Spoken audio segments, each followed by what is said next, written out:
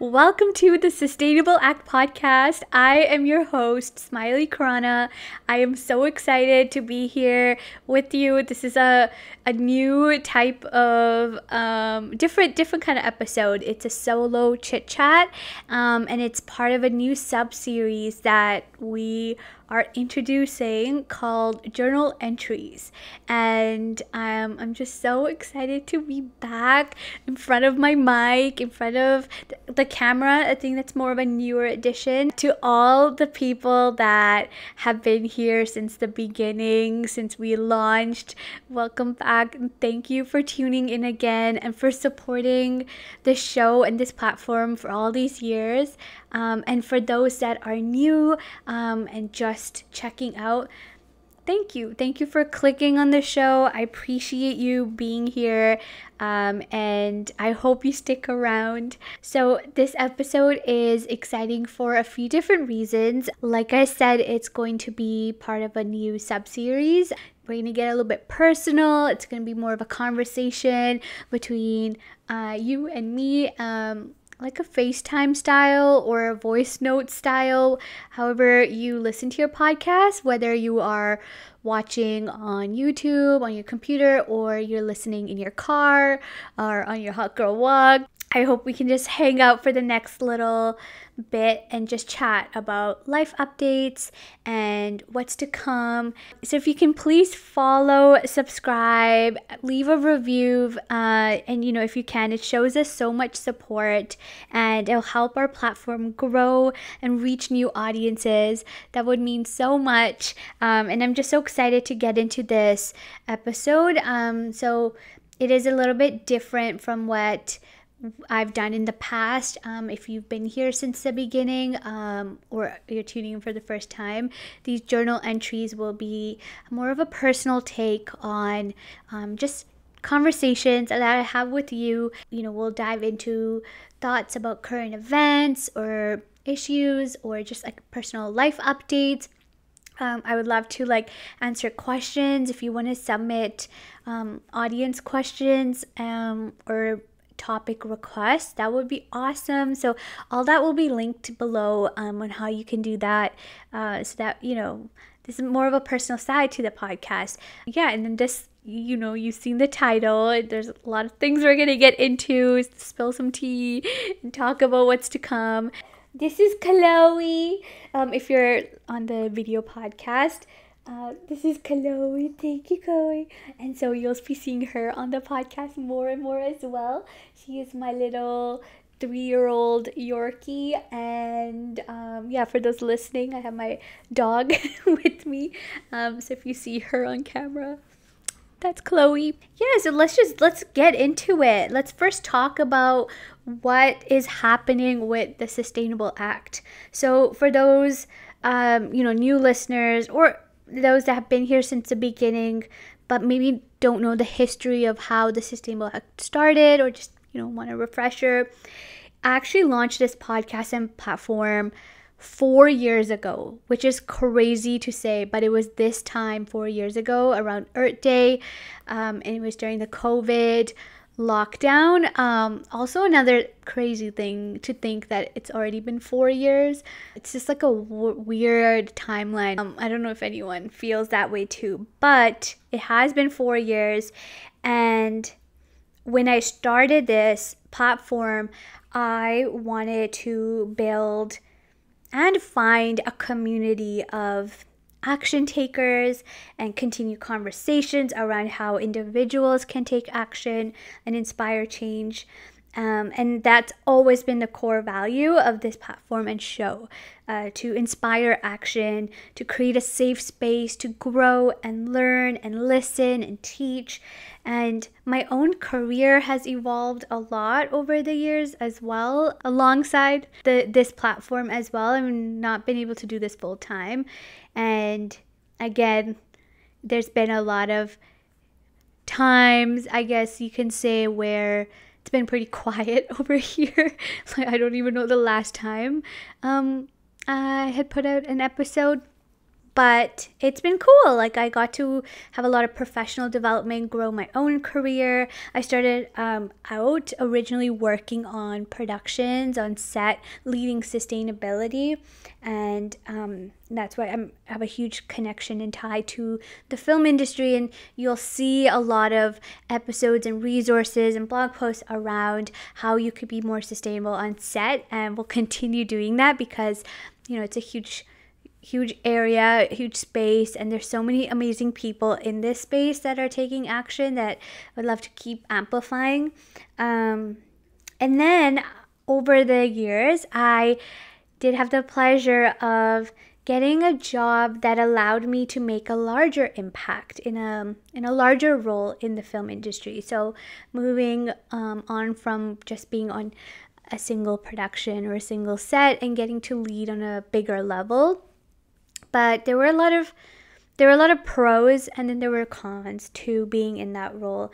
And one of the cons was that I wasn't to continue working on the Sustainable Act, couldn't record more episodes and just like work on this. And now we're here. So that could only mean one thing. And you know that from the title of this episode. But more on that later. Let's actually talk about what the future looks like for the Sustainable Act. So we are growing. You're going to meet the newest and our first addition to second, if you don't count me, the newest addition to the Sustainable Act family in our next episode. So make sure you're subscribed, and you'll be introduced to her on our socials and our website. And I'm just so excited for you to meet this person who is also a leader in her space and has done so much and continues to inspire me every day. And I'm just so excited to be working together on growing this initiative and just, reaching more people, making magic happen. So you're gonna meet her in the next episode, so stay tuned and just hear more from this awesome person. Also, alongside that, we are also recording new episodes to finish off season 3. So we did start season 3, and if you haven't already, I recommend checking out the last couple episodes with Laurel, with Samuel. They're amazing leaders in the climate space. And then we took a long break, and also just I did those episodes and then I put them out, and I was still in that last role. So, there was a little bit of, let's just get this out there and we'll see what happens. But that's why it's been so inconsistent with the scheduling and posting. But I'm so happy to report that we are now going to be on a consistent schedule. So you will be able to tune in bi-weekly to listen to the Sustainable Act with a new person that will be interviewed each episode, or it'll be a journal entry. And then as we continue on, we definitely want to hear from more people that want to be on the show, or however, we'll see how that unfolds. But we are prepping. We've been working so hard for the last month and a bit to bring you some really, really amazing, educational, inspiring, awesome episodes. So please stay tuned. And we also are including, as you can tell from this podcast, a video component. So you can actually tune in on YouTube and Spotify as well. And we're just trying to be more inclusive. So it's a little bit more work, but I hope it's worth it. And I'm so excited for this new chapter. And also part of it is, like I mentioned, the journal entries sub-series. So again, I want to hear if there's any topic requests, but it'll be just casual, something fun like this. I was actually very nervous to do this, and it took me a few weeks to actually sit down and record this because I don't know about you, but I really get into my own head and insecure about, I just overthink a lot of things. And so this is actually an opportunity for me to just step out of my comfort zone. I've always found comfort in sitting down with a person and interviewing them and having that connection. I love having those conversations in real life. So to be able to do it and record it and then share it with the world, that always has been so special for me. And this is something that was scared me, but I'm here and I'm talking, and I like where this is going. So I hope you do too. If you don't like hearing me talk, then you don't need to tune in. That's okay. I won't mind. What, yeah, you can expect for the main part of the podcast, you can expect it to be pretty similar to what we've always done, which is interviews with leaders, entrepreneurs, activists, filmmakers, change makers, you name it. We'll dive into personal stories, how they take action, learning from people. Like, it'll be so exciting. I'm just so excited to meet these people, but then to share those conversations with the world. And I want to say, if you are one of those things, if you identify as one of those incredible people, which I'm sure everyone listening to this, just for the simple fact that you're listening to this, makes you special. And, I know that you have influence in your corner of the world.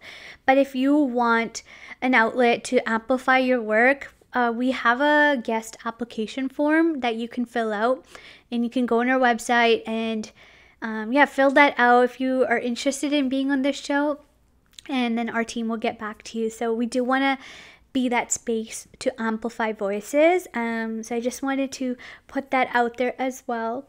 And then lastly, I just want to say that if you are a brand or a company or an investor or somebody that wants a platform, an initiative, or a podcast to support, we are seeking sponsors and partnerships, and we'd love to talk how that could work out, or if you know of somebody that may be a great partner.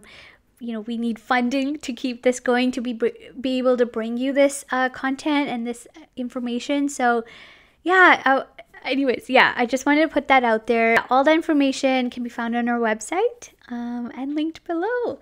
So, okay, enough of this boring stuff. I know that that's a lot of the business, the housekeeping. I want to talk about another new exciting initiative that we as in the Sustainable Act is launching soon, and it will be for the Metro Vancouver community. So if you aren't familiar, I am Vancouver based and BC based, situated on the Musqueam, Squamish, and Tsleil-Waututh nations, the traditional ancestral lands.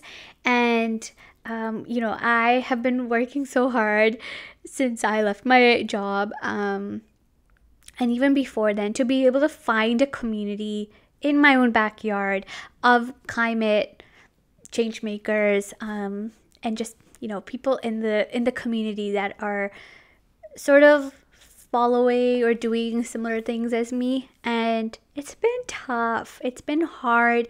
Through the podcast, I've been able to connect with people from around the world, which has been amazing. But when it came to my own sort of home and my own community, I've had some trouble finding those people.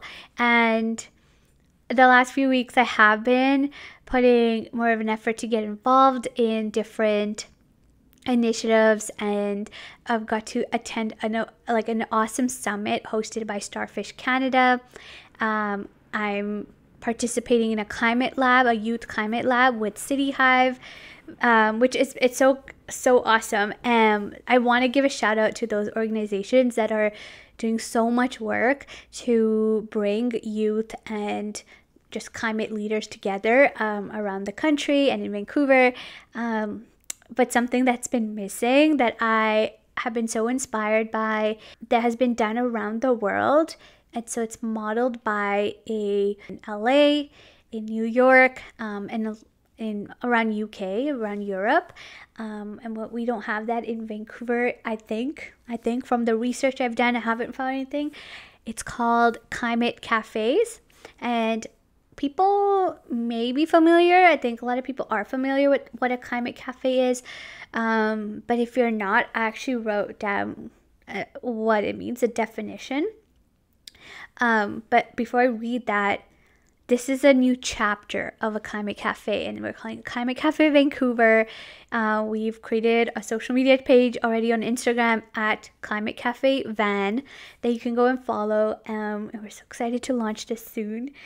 So a climate cafe, this is what it means. Climate cafes are a supportive haven for open conversations about climate change where diverse individuals come together to share thoughts and feelings without judgment, fostering solidarity beyond traditional action-focused initiatives.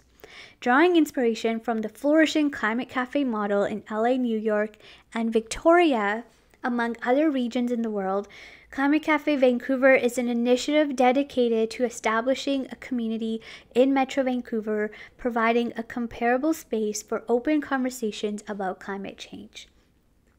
So with Climate Cafe Vancouver, our primary aim is to foster inclusive and encouraging spaces designed for facilitated conversations that unite individuals passionate about addressing climate change. Unlike activist, protest, or advocacy groups and initiatives, our model addresses a distinct need: the creation of a space solely dedicated to contemplative dialogue, the expression of suppressed emotions, and the cultivation of solidarity. So yeah, that's what Climate Cafe Vancouver is, and again, working so hard behind the scenes to be trained as facilitators and to organize and just, all those organizations I just mentioned, Starfish, City Hive, all these other groups. It's been so cool to meet other folks in those groups and talk about climate cafes. So I know that there's already a very keen interest and excitement based on this. And this is the first time we're announcing, I think, that Climate Cafe Vancouver is coming soon. So I encourage you to follow the Instagram page where we'll be announcing when the first Climate Cafe will take place and where. It will be in person and open to anybody. And again, to reiterate, it's not a place to come and talk about what kind of action you can take, contrary to the whole Sustainable Act initiative has been. It's more about just talking about our feelings and a safe space to just have discussions and build a community. So I'm just really, really excited. And yeah, more to come on that. So if you're interested, if that sounds like something it could be your jam or you're interested in, or you've attended a climate cafe before, I want to hear from you. We want to make sure this is for people, by the people. It's going to be a good thing. It's going to be a good space. So if you're interested, I definitely recommend checking that out.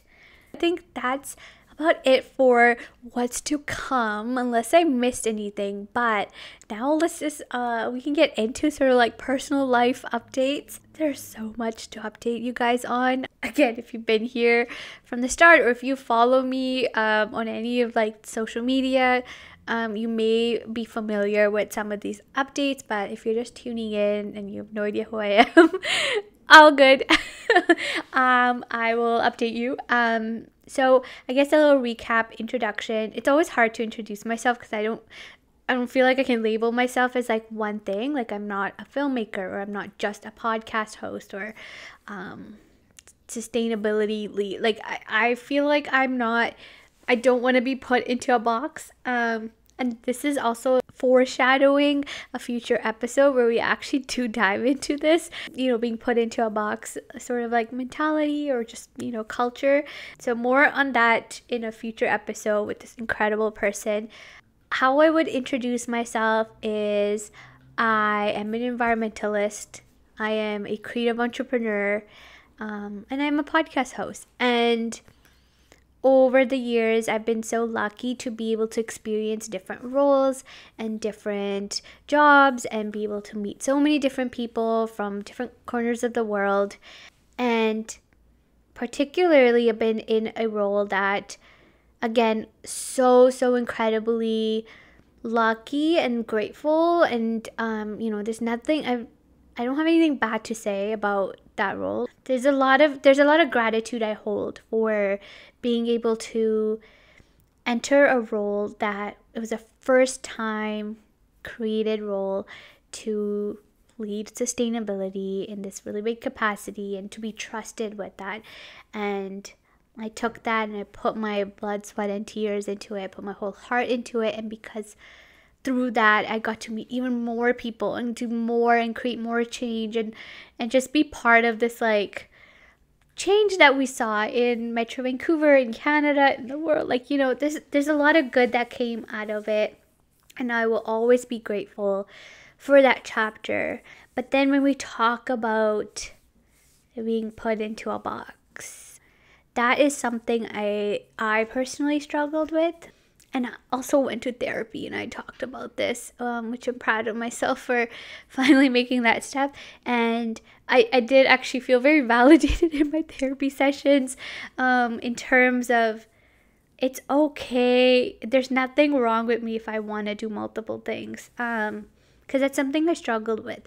I think I was in an environment where ideally I was one thing and it was that thing, the role and the title, and that's it. And I was to not do anything else. And for a lot of people, that is okay. That's you go and you do your job. That is your whole, that's your identity, that's your title. You represent that in your personal and your professional life. Wherever you go, you carry that. And I think I did understand that when I came into that, but I think over the years that became a little bit more difficult for me, and it's my own unique situation. So everything I'm saying, it's my own opinions, my own thoughts and feelings and reflections. And perhaps there's people out there that can relate or have experienced this or may experience this. I don't know. If you do, and you want to share, would love that. Would love to find others that have gone through this. But I've been reading a lot. I've been hearing, listening to other podcasts of other folks talking about similar things too. It's tough because I think also coming at it in, with the generational perspective, or just, in the time that we're living, maybe that's where a lot of people can relate, maybe the younger folks, where your job isn't everything and your life shouldn't be based around your job.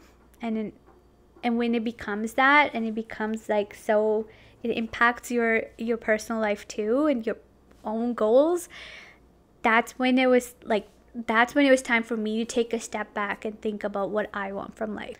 Also, this comes with any job you're in any environment. There's always going to be people that don't want you to succeed. And there's often barriers put in place. Not often, there's always barriers put in place for people that look like me, young people of color, women, however you identify yourself. There are often barriers, and it's much tougher for a person that is underrepresented, is of a minority. It's a complex issue.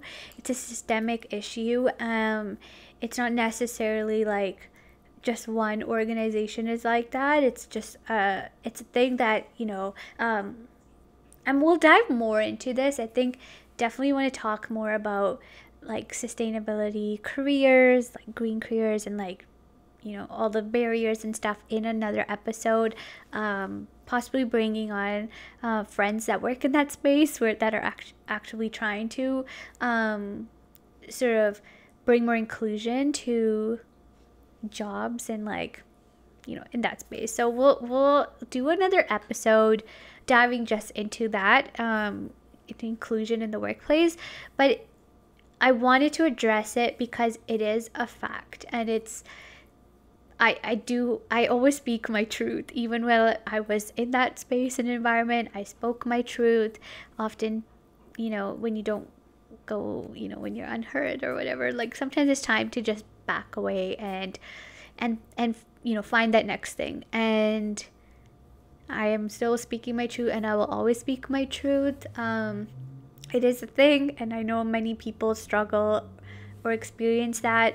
I think there is I acknowledge that there's privilege in being able to make that decision to, step away. So I fully honor that as well. But it got to a point where I was I need to put myself first. And here I am. So yeah, there's a lot I could talk about, but I'm trying to think about. Obviously, I didn't write any of this down. I just want to speak from my heart, share where I'm at. But I do want to address another thing that I have been dealing with and reflecting a lot on since I left my job and have entered this new sort of era, we can call it. It's about identity and specifically like on age. I was always surrounded by a certain demographic, and I've always tried to carry myself with that maturity and just maybe trying to come off older as I am, just to be taken, seriously, or be taken more importantly, just it's, I don't even know if I have to explain myself, if others have felt that way. But as a young person in a room full of not very young people, nothing wrong with that, but I think it does again become a little bit more challenging when we talk about barriers. There's a lot of barriers for even young people entering the workplace and then not being taken as seriously as their older counterparts. That's tough because age isn't what determines your experience, your knowledge, your worth. It shouldn't ever, determine any of those things. But it has. And since I came out of that space, I kind of had an identity crisis with, I am young. I am in my 20s. I should be proud of that. I should honor that. And I had this sort of will to want to connect with other people that are in my age group and doing similar things, because it can get isolating very quickly when you don't have coming back to community, when you don't have a community. So I've been so happy to be participating and be welcomed into spaces that have been organized for youth leaders, and it's been so great. So I definitely, again, I keep saying we'll do another episode because there's just so much that we can't cover it all in this one solo journal entry, but bringing in people from those different spaces to elaborate more on the work that's been happening and will continue to happen. I think that's something we will do. So stay tuned. If you relate to any of this, let me know, because you're not alone, and I think there's power in sharing our truth and sharing how we feel and finding others that feel the same way, because then you don't feel so alone. And it also is validating to know that it's not something that only you are feeling, or only you have to carry this burden alone. So yeah, reach out. Like I'm an open book if you want to reach out privately too, to just chat. Like I'm here. I'd love to connect, but it's just a lot I've learned over the time. So yeah, part of the coming into sort of feeling empowered versus insecure about my age is something that I feel like I've learned, and I think, yeah, I'm gonna continue to learn. And but yeah, that's something I wanted to touch on as well, and we will elaborate more in future episodes. And then another life update was I got to be invited on this inaugural summit hosted by the Starfish Canada, as I mentioned earlier in the episode, and it was for 75 youth across the country that are climate leaders in their own space, ranging from 15 to 30 years old.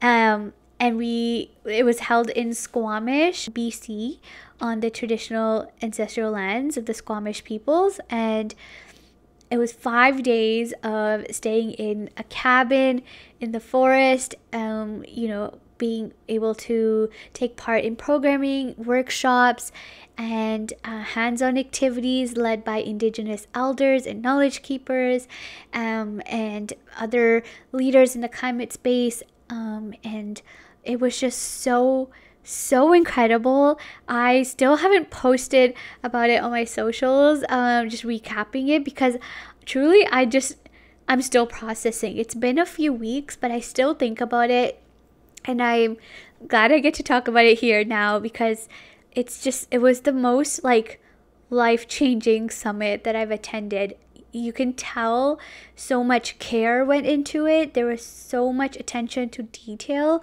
There's a lot of factors that people miss, or it's not often even, considered when it comes to like conferences and summits held in the sustainability space or any other space.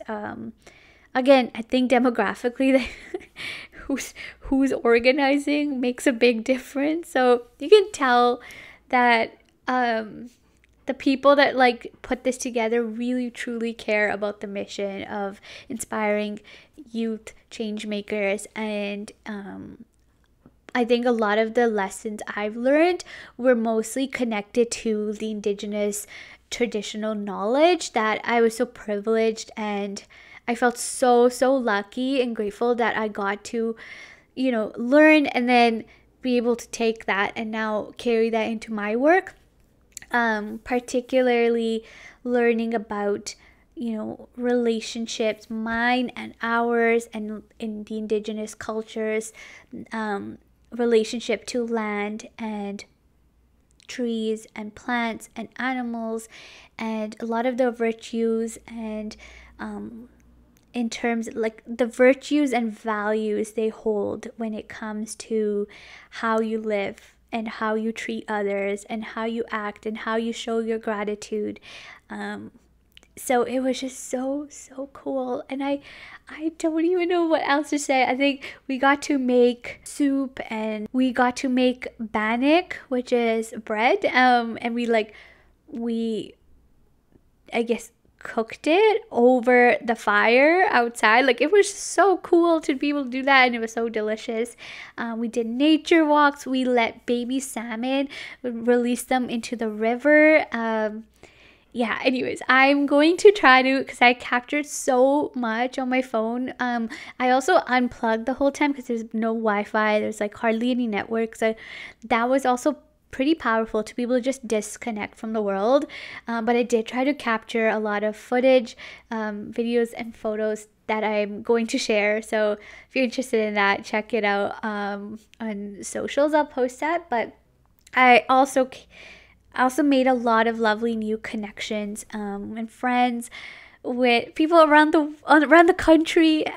So I, again, will try to bring people onto the podcast or just feature them on the Sustainable Act page. But so many amazing people doing such great things, and they're all so young, but like literally badass and epic and cool. And I just, again, coming back to your age does not define your worth or your experience or what you bring. And that was just like a true, that's where you got to see that come to life. So yeah, shout out to Starfish Canada. I have so much love for this nonprofit organization who's working tirelessly, and yeah, check them out because I know they have so many great resources and workshops and a journal online and a lot of ways that you can work with them, collaborate with them, get involved, learn, etc. So yeah, shout out to them. So I think that's about it for my life updates. I know I covered so much and I feel like we are a little bit running long, but it is the first episode ever of the new sub-series journal entries. So I appreciate if you made it to the end. I appreciate you sticking around and listening to the full episode. Chloe's here. She says thank you. That was a little growl. I don't know if she's happy or not, but she's here. She's going to be our mascot. And make sure you subscribe if you aren't already subscribed. Follow us on socials. Subscribe to our newsletter. We're going to be starting to make newsletters so we can get more updates out. And reach out. We're open books. Reach out if you want to collaborate, if you want to come on the show, if you want to partner with us, if you want us to amplify your event or whatever it is. We're here. We are excited. We, just to build this community and this work. And also, if you can leave us a review and share this with your network, your friends, so again we can continue growing our platform and our audience.